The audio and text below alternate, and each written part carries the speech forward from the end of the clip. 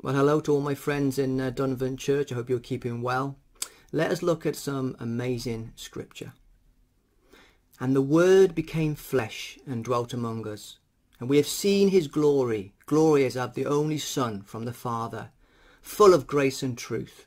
And we read that in John 8:14. Could there be a more important moment in the universe than this? The eternal, all-powerful God of creation, entering time and taking on human flesh, becoming God and man in one person. When I meditated on this incredible truth, I spent time in awe of our amazing God. But then, for a split few moments, my thoughts went over to those people in other faiths that worship a God that they see as distant and unknowable. Little do they know that God is far from distant, and that for a time in history he dwelt among us in human form, and this changes everything in so many different levels.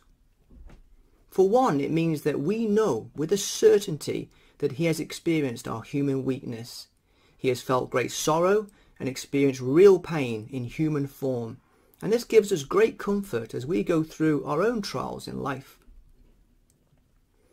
Prior to this momentous event in history, it was only God's chosen people that experienced his presence in the tabernacle.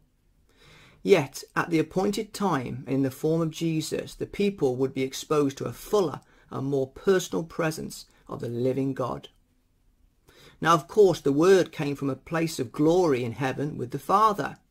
But when on earth and dwelling among us, we are told, we have seen his glory as the only Son from the Father. And people did see his glory in the form of many signs and wonders.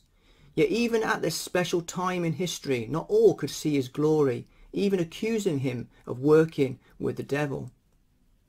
Therefore, it was only through faith that the people could see Jesus for who he really was. And it's the same for us today.